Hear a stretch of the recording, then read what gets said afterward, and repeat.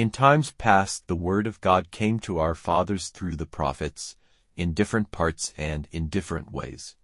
But now, at the end of these days, it has come to us through his Son, to whom he has given all things for a heritage, and through whom he made the order of the generations.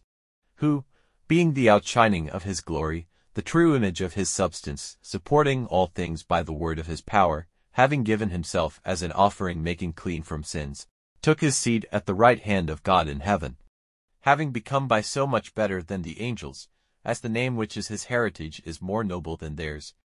To which of the angels did God say at any time, "You are my Son, this day I have given you being," or, "I will be his Father, and he will be my Son"? And again, when he is sending his only Son into the world, he says, "Let all the angels of God give him worship." And of the angels he says, "Who makes his angels winds, and his servants flames of fire." But of the Son he says, "Your seat of power, O God, is forever and ever. And the rod of your kingdom is a rod of righteousness. You have been a lover of righteousness and a hater of evil.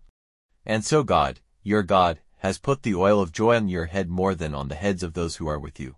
You, Lord, at the first did put the earth on its base, and the heavens are the works of your hands.